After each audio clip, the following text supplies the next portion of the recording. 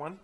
Let's walk through this first step of making sure that your lead, contact, and opportunity records within Salesforce have the two fields you need to do first and last touch, or the way I view it is first touch and then opportunity source. I've labeled these as lead source and lead source original.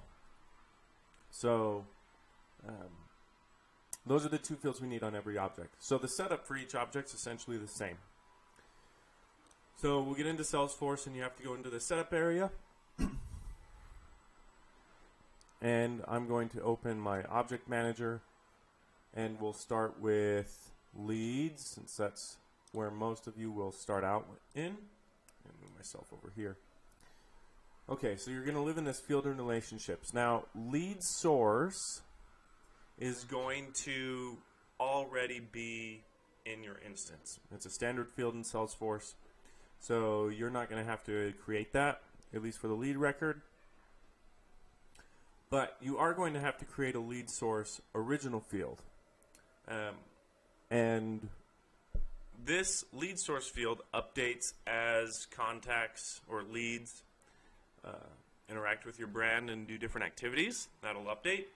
But the lead source original is the one that will essentially stamp the first value, and then it will never change.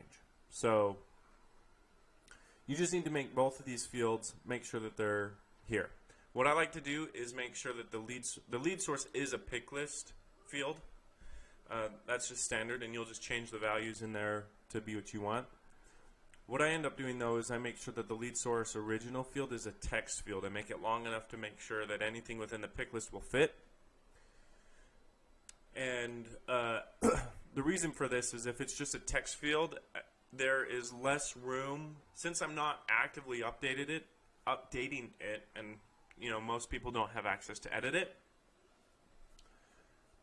a text field will make it so I don't run into errors as easily, just because you can throw anything you want in there. But it'll be standardized because we're pulling values from the lead source field.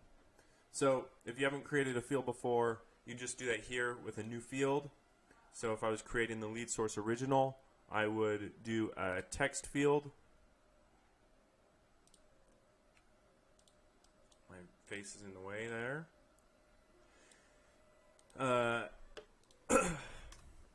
I'd add in a label, the length of characters, the maximum length of text characters that I want to be able to fit. You can add in a description. You finish this through security, showing like which profiles you want to be able to view it. If you want it to add in the layout, you would save, and then your fields will be created. So you do that for the lead object, the contact object, and the opportunity object.